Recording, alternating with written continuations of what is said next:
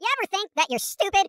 Yeah, you might wake up one morning and say to yourself, damn it, why am I so dumb? Why is everything around me freaking terrible? I don't know. Maybe it's you. And it probably is. You want to know why your life is miserable? Because there is one thing in that life that is forever consistent. A persistent variable. And that persistent variable is your dumbness.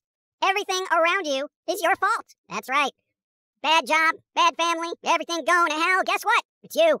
It's you. Nobody likes to admit it because, hey, that means you got to admit that you're wrong. You know how many people like to admit that they're wrong? Nobody. Because admitting you're wrong is a blow to the ego, and human ego is super, super, super strong. But guess what?